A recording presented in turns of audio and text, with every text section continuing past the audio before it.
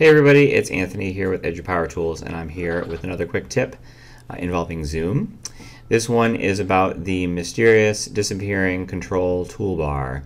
The default setting in Zoom is for the control bar to hide itself in the middle of a meeting, and that can be a problem. So let me just pull up Zoom here. So I'm here in my Zoom meeting. I have my toolbar here. This is my toolbar. It goes away mostly when you are sharing your screen. And so the toolbar that I'm speaking of is this thing here that floats around, this black toolbar. So we can move it around, okay, which is nice. But once you kind of move your mouse away from it, it disappears. I have the settings set correctly for me, so it doesn't disappear.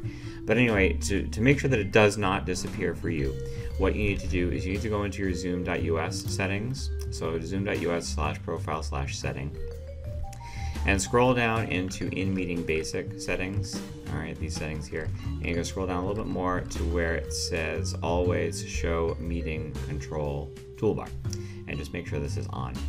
When that's on, this is always going to show up in the meeting, which is what you want. Because the worst thing is trying to find where your toolbar is, and you need to, start a breakout room or fix a setting quick or do something. So you want to make sure that you can see that.